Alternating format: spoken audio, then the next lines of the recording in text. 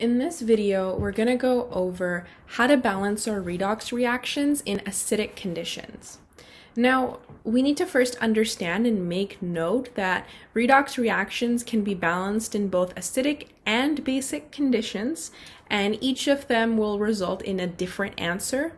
So in this video specifically, we're going over balancing these reactions in acidic conditions, and that's very important to make note of. I'm going to quickly run through these 6 steps, and then after that we'll go into detail about what happens in every single step. So first off, we're going to write out our half reactions.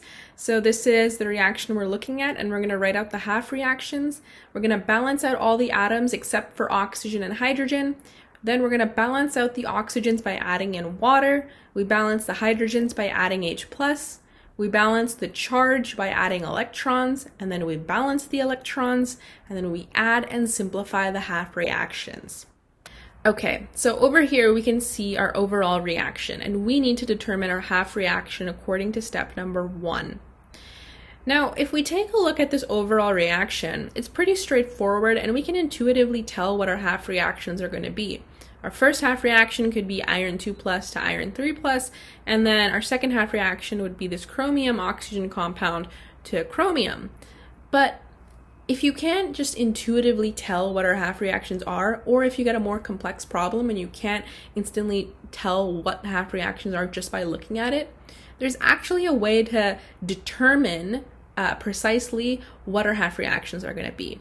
And that goes back to this expression where we say Leo says Gur in order to determine what's being oxidized, what's being reduced. Because if we can figure out what's being oxidized and what's being reduced, we can figure out our half reactions.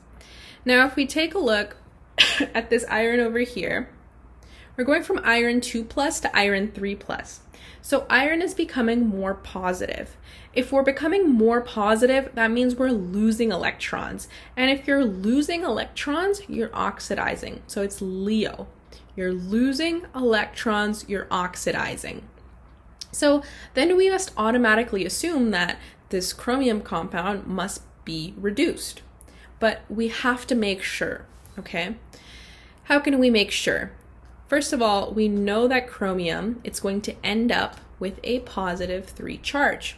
So that means, what charge does chromium have to begin with? What's the oxidation state of chromium in the beginning? We can figure that out through a series of steps known as figuring out what our oxidation states are. Now, oxygen in this molecule, we know that oxygen has a oxidation state of -2 unless it is found in peroxides. In peroxides, it's going to have a charge of -1. But over here, it's not in a peroxide, so our oxygen is going to be -2 as always. But we have 7 oxygens. If we have 7 oxygens, we have to multiply this by 7, and we get -14. So the charge of all the oxygens is giving us -14. So, and we want our chromium and oxygen, the oxidation states of both oxygen and chromium, to overall give us this -2, give us the overall charge.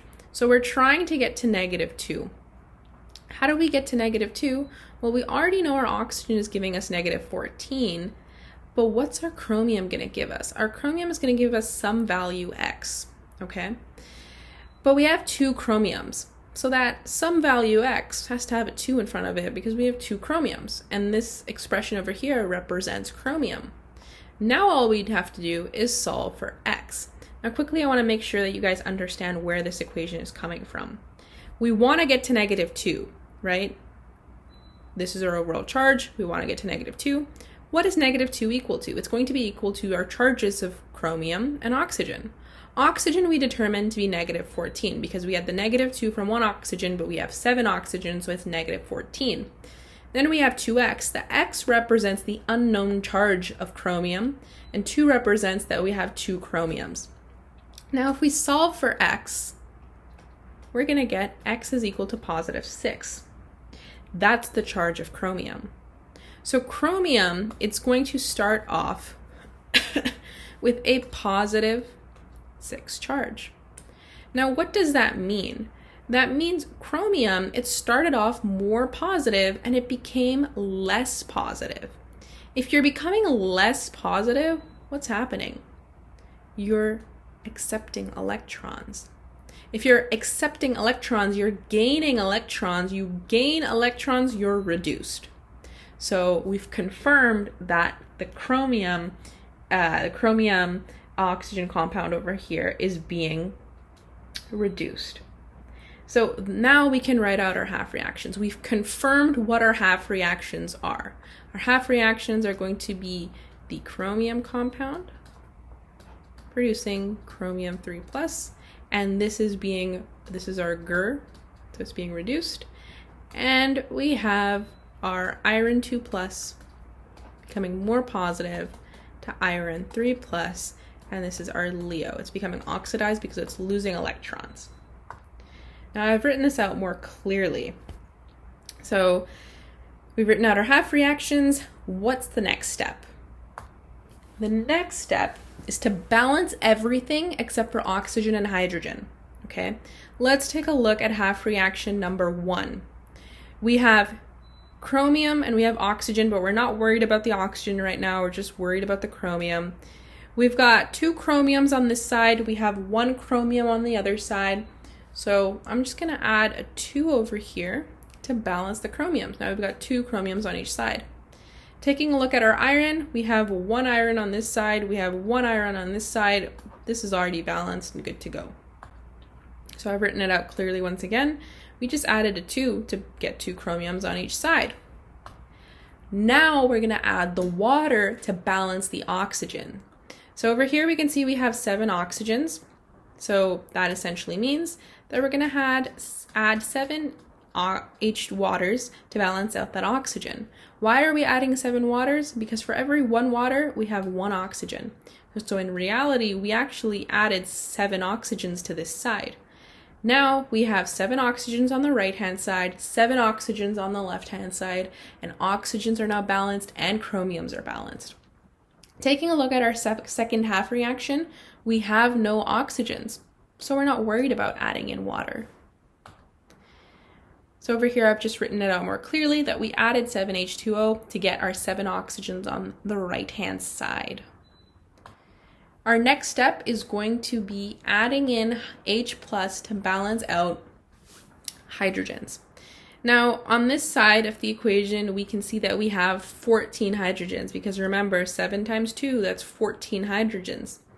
If we have 14 hydrogens on the right-hand side, we need 14 hydrogens on the left-hand side, so we're going to add 14H+. So we added in 14H+. Now, if we look over here at the second half reaction, we have no hydrogens, so we're not worried about adding in H+. Next step is to add in electrons to balance the charge. Now, this is very important. We have to have the same charge on both sides. So here we have this positive charge. But how much positive do we have? We have 14 positives. So we have positive 14. Over here on this molecule, we have a -2 charge. We only have 1 of this molecule, so we're going to add in that -2. Positive 14 and -2, that gives us positive 12. So the charge on the left-hand side is positive 12. What about the right-hand side? Well, on the right-hand side, we have this chromium with a positive 3 charge, but we have 2 chromiums. So it's actually 2 times 3, which is giving us a positive 6 charge. So we're positive 12 on this side, we're positive 6 on the other side. How can we balance out our charges? Well, to balance our charges, we must add electrons. We add electrons to the side that is more positive, because remember, electrons are negative.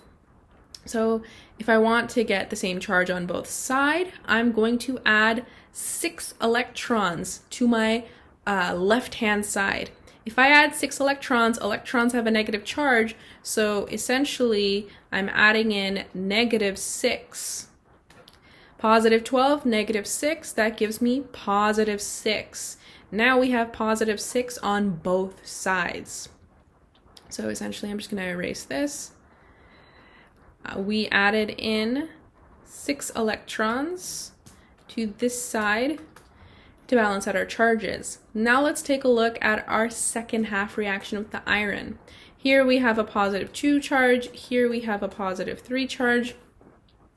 We're going to add electrons to the more positive side. these two sides only differ by +1, so I only need to add 1 electron, and I'm going to add it to this side, because adding in 1 electron, that's the equivalent of adding in -1, because electrons are negative. +3, -1 gives me +2. Now I have +2 on both sides. So I'm just going to erase this, and we have balanced our electrons. Now, over here, we can actually see it more nicely written out that we've balanced out our electrons on both sides. But what we're going to do next is that we have to make sure that both of the half reactions have the same number of electrons. Here we can see in this half reaction we only have 1 electron. Here we have 6 electrons. We want the number of electrons to be the same in both half reactions so we can cancel them out. How can we get 6 electrons over here? Well, we can multiply this entire half reaction by 6. And if we multiply it by 6, we're going to get 6 Fe2 plus, 6 Fe3 plus, and 6 electrons. Then we have 6 electrons in both half reaction, and we're good to go. And here we can see it more nicely written out. We multiplied this bottom half reaction by 6, and we got 6 electrons. And now what's going to happen is that when we add and simplify our half reactions together, so we're simply just going to add our half reactions together, the electrons, we want them to cancel out. And look at that, perfect. We had 6 electrons in each, they canceled out. One thing I want you guys to make note of is that whenever you're canceling something out, when you're adding two half reactions together and canceling things, whatever you cancel out has to be on opposite sides of the arrow. Take a look over here. This electron was on the right hand side of the arrow. These electrons are on the left hand side of the arrow. So we have to have things on opposite sides of the arrows to cancel them out. If the 6 electrons were on this side, you could not cancel the electrons out because they cannot be on the same side. So if we cancel out our electrons and then we simply add everything else together, because we can't cancel anything else out, everything else, we don't have any similar species on each side. So we simply added everything together. We had 14H plus, we brought down this chromium oxygen compound, the iron, we brought down the iron over here, the chromium, and the water, and this is our overall balanced redox reaction in acidic conditions. That's the most important thing to remember over here. And it doesn't matter whether it's acidic conditions or basic conditions, we want those electrons to cancel out in the end, just like this. Now, to quickly again summarize what we did, we wrote out our half reactions. First thing to do, write out your half reactions. You can figure out your half reactions by Leo says GR, figure out what's being oxidized, figure out what's being reduced. Most of the time you'll be able to see it intuitively.